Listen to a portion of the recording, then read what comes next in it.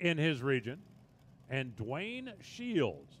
Now, Dwayne is kind of an interesting study in alcohol dragster racing. The driver of the Muscle Milk car, he lives in Las Vegas, but the race team stays out on the East Coast, and he actually claims the Eastern region.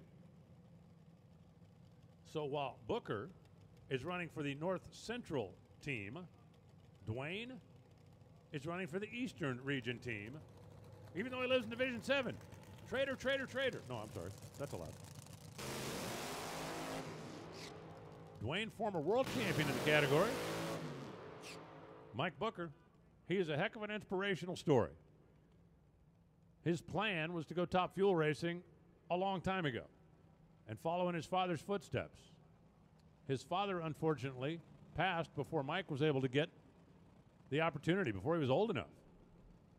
But it's something he never gave up on. He is a pastor. He deals with a lot of youth that are coming from troubled backgrounds. One of the programs he's heavily involved with is called Hope Over Heroin. And basically he talks to kids and says, look, don't make a bad decision once.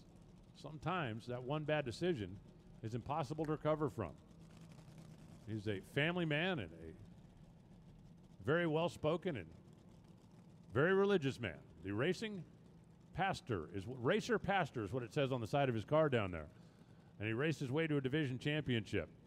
So if he'll tell the story, he's following the plan that he and his father laid out just 40 years down the road. That's your new number one qualifier, Julian Natas, over there on the return road as they go back to get ready for round number 2.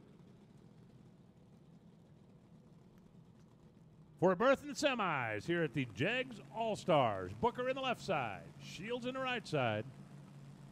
They're ready.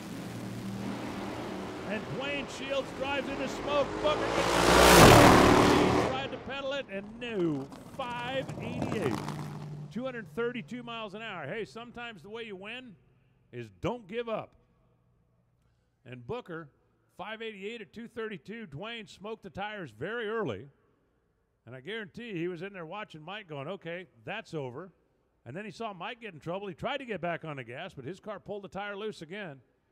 And at that point, there wasn't much he could do except watch Mike race his way into the semifinals and add points for the North Central.